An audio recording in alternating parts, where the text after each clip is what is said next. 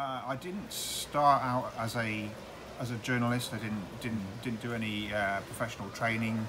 I started out after my university course. Well, I did history at university, which is always a good grounding for learning how to research things and working out how to put work, the results of your research together into something people could understand.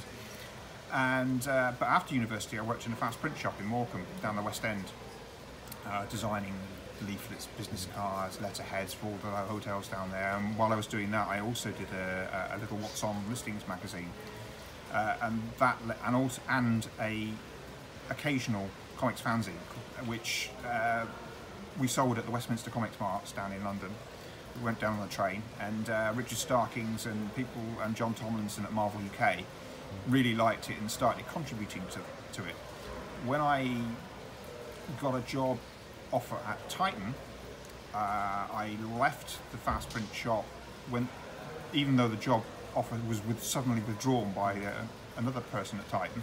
I thought, well, I'm going to go, and went to London anyway. And Richard Starkings phoned me up and said, "Come into Marvel. You can do some design work and dress properly because you've got to look respectable."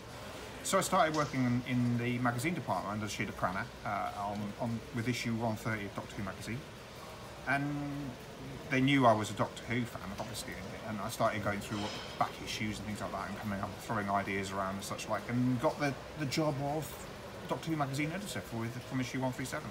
I've been watching Doctor Who ever since I was like tiny, so I can remember little bits and bobs of later William Hartnell stories, and I definitely remember watching Power of the Daleks with that Dalek sort of like coming out from going under the door, and Moonbase is another one I can remember watching.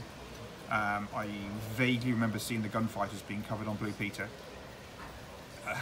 So those are my early memories, but we didn't have a TV set in the early 70s at all, so I missed the early John Pertwee period. But when they came back after Three Doctors, when we got a colour TV set and watched. I remember watching Three Doctors, and from then on, carrying on, and sort of went to university and sort of like faded out again. So I don't remember the Peter Davison years.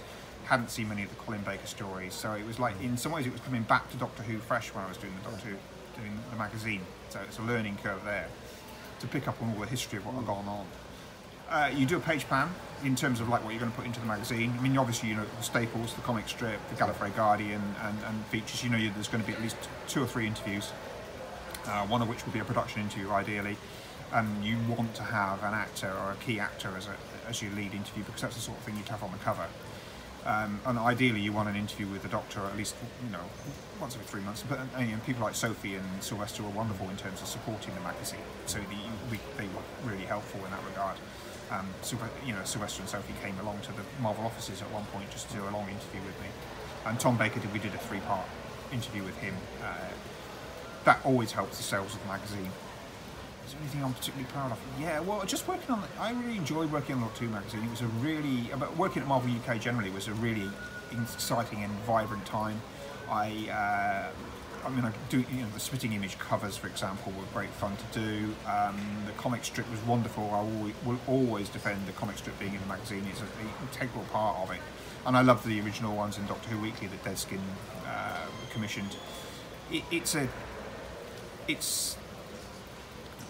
just keeping the magazine going, because I was told, in no uncertain terms, that they were considering closing it off. And we're here now, 40 years later, and the magazine's still going, which is fantastic.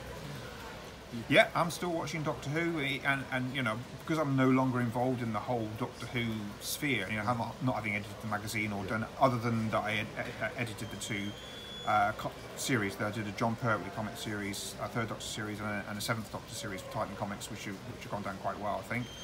And I'd love to do more of those. But I saw it's quite fun to watch it, not knowing what to expect or what's going to come next. So, and that's good. I've just done a comic strip for the new Corn Buster Humour Special, which revived a lot of the old comic heroes from the 1970s for Rebellion, who were in 2000 AD. But they bought a load of the old British heroes, and they're doing a lot with their back catalogue. So hoping I'm going to do more. I'm working on promoting the latest International Comic Art Festival, and in 2020 we will have a science fiction comic strand. So I'm pretty sure there'll be an element of Doctor Who in that. So watch this space. Oh, bad joke.